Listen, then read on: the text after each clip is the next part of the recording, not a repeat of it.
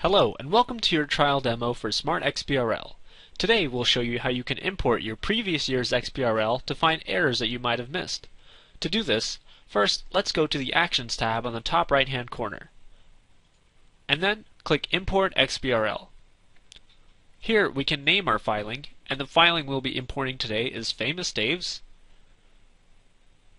And then select your XBRL. So we'll go down and select our zipped XBRL filing and press Open.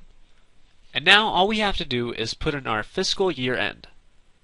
Once we've done that, press OK. And now SmartXBRL will upload the XBRL file. And there we go. Our XBRL file has been uploaded. To see any of the errors made in the previous year's filings, go to Summary.